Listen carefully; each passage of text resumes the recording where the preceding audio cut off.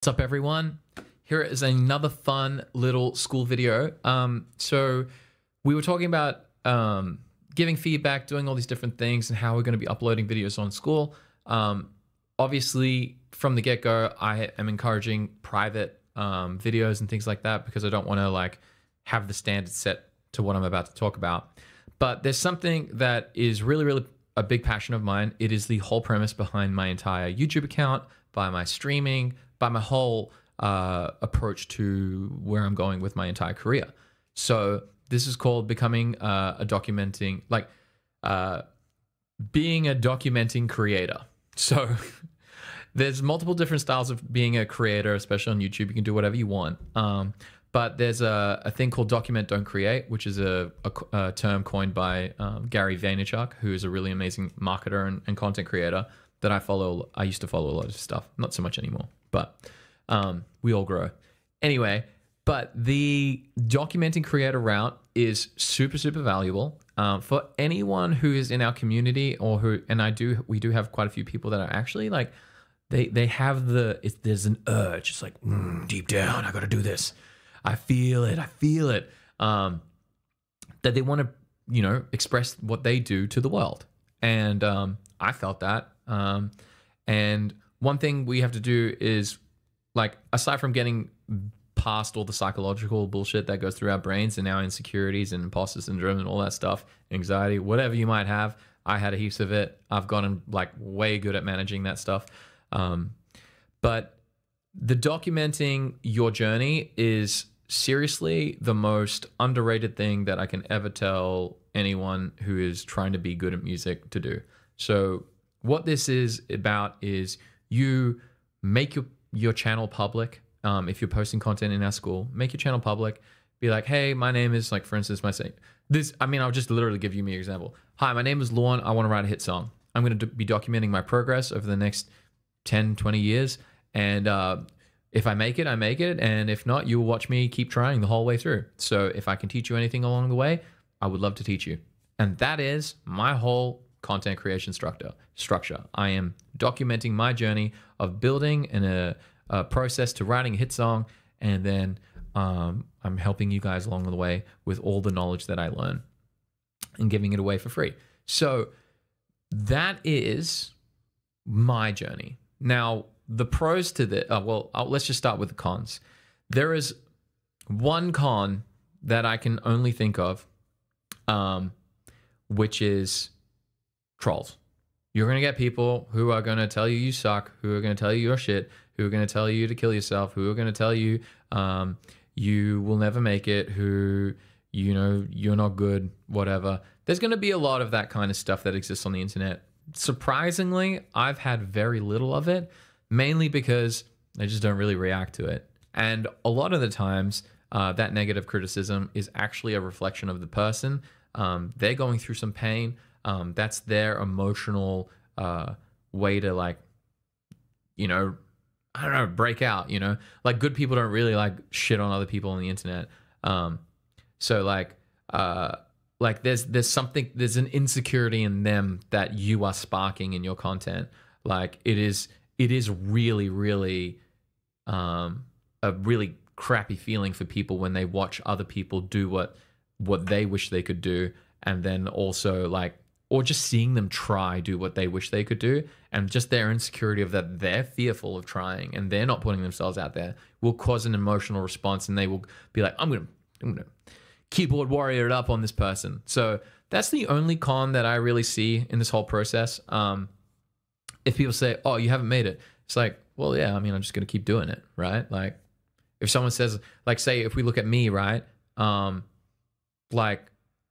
someone could be like, oh, well, you suck at this song. And I've had it. People have been like, you suck at the song. And I'm like, you know what? Yeah, that chorus wasn't that good. And these things weren't that good. But I will post tomorrow. And I will practice and I will get better. And then you use that feedback, even if it is quite harsh, because they obviously aren't filtered. But I use that feedback. It feeds me. It makes me work harder. Today, I woke up. I would just give you an example of today. I woke up in the morning and I had a comment of someone it wasn't really a rip on it, but it was something like, oh, it's 2024 and this guy doesn't even know how to play Neon or something. Like, he doesn't even know you use your thumb and index finger. We had like a satirical video, not satirical, but it's like, we just had a fun moment that happened on stream where one of our viewers wanted to learn how to play Neon to impress his date, which should be coming up pretty soon. We're gonna find out if he did well. But this person came in there and they were just like all brutal. But when I looked at it and he's like, "Oh, this guy's just talking for ages," it's like, oh, you know what? Well, one, yeah, he's right. I do talk a lot in my videos. I do ramble on. I'm rambling on right now. I try to give like a whole picture of the context, and that is a flaw in my ability as a communicator. So that's a really cool thing to pick out, because I'm like, there are people that enjoy my content, but then there's also some people that I'm losing because I'm not getting there fast enough. It's not clear enough, and I'm expanding too much on things. So that is one thing that I took from it. And then the other thing was, he's missed the point of the video, because it's not about playing the guitar. And I was like, oh, what is the mistake I've made there? And so I was like, well, I haven't timestamped the video, so that's my fault on my end, where I could have served that person better and being like, you know what?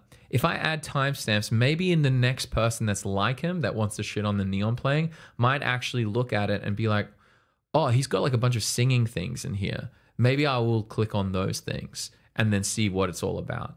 I mean, if they just want to shit on my playing, that's fine. I don't use the crab claw method, nor will I really bother to learn how to do it, because I don't care. But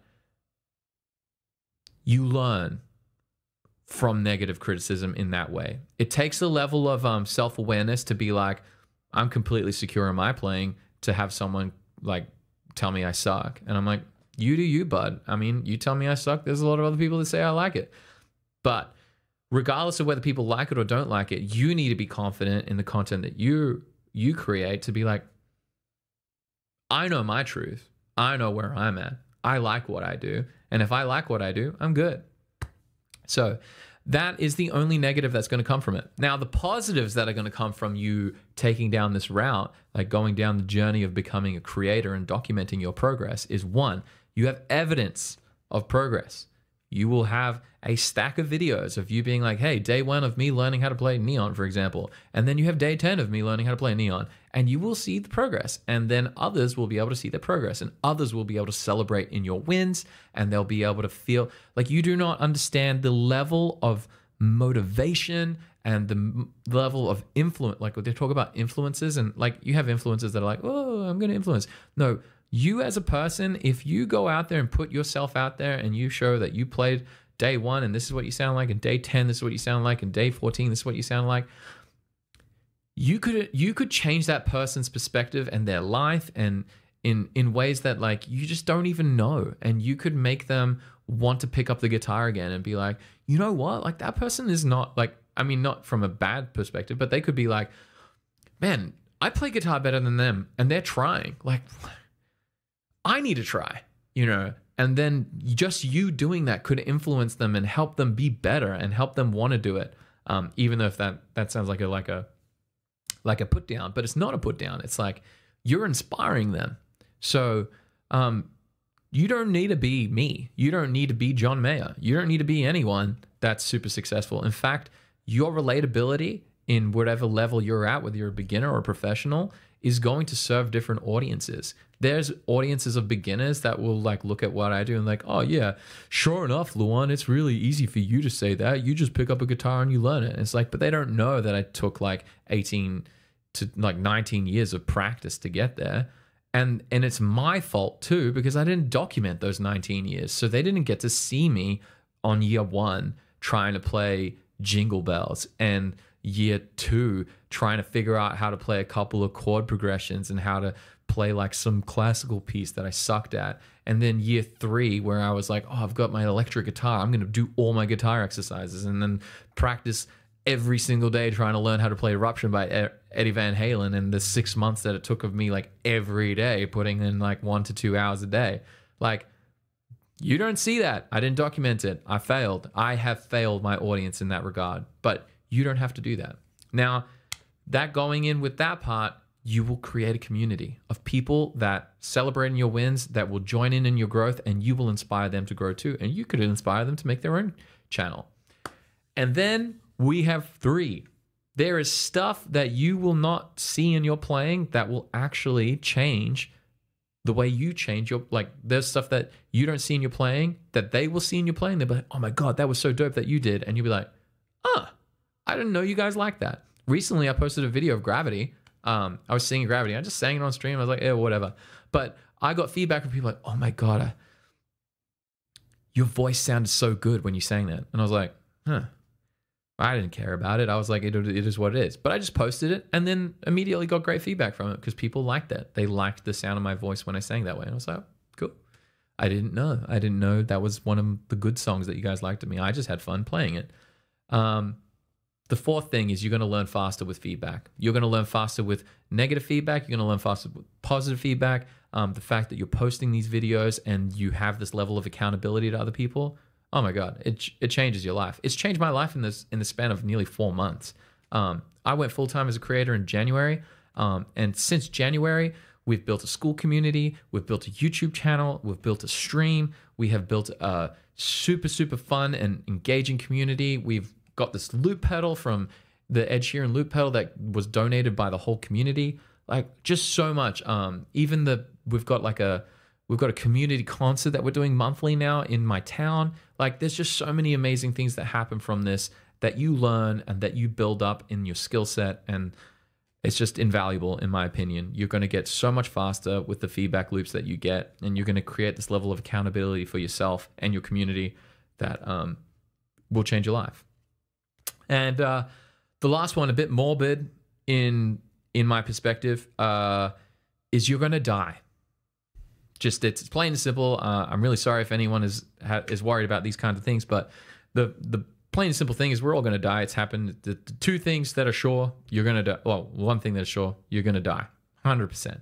Now, how you choose to live your life is how you choose to live your life. But what you can do is you can have a YouTube channel that you document everything. And until YouTube doesn't exist, which I highly doubt, Google will ever just like never exist. There will be some form of it that will be backed up and there will be backlogs of it.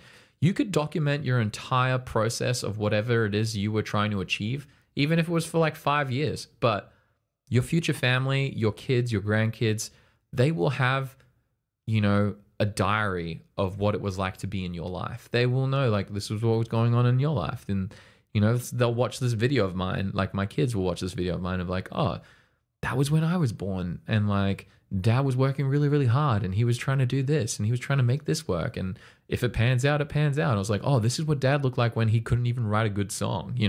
This is what Dad looked like when he couldn't even play Little Wing by Stevie Ray Vaughan. But in 2 months, I will play it because that's going to be my first challenge. Ooh, but that's what I mean. This is the beauty of this stuff is you're going to document your whole journey. And, when we're gone, like, the memories will exist, but you can curate some of those memories. And for your family, like, I would have loved to have seen my grandfather's journey. If like I could have seen the vlog of him escaping persecution and doing all these different things that he did when he was in former Yugoslavia and all these things and all the great things that he did to help refugees and when there was genocide happening and stuff like that. And because he got a Queen's Service Medallion from the New Zealand government. Like, just all that cool, crazy stuff that, like, it is documented, but just poorly documented through newspapers and things like that. But if I could have seen a vlog of him doing it and meeting other people and changing people's lives and helping people, and it would have just been so cool. Of like, hey, here's like day 10 of me on like some Italian boat that I managed to sneak on and stow away, and I'm currently traveling all the way to the Australia or New Zealand or wherever he was traveling at that time. He did wild things. So, and there's millions of stories, billions of stories of like grandparents and parents, and you'll hear ancestors of all the wild stuff that they did. So this is the documenting creator thing that I would highly recommend that any of our community members try. So that's enough of me rambling.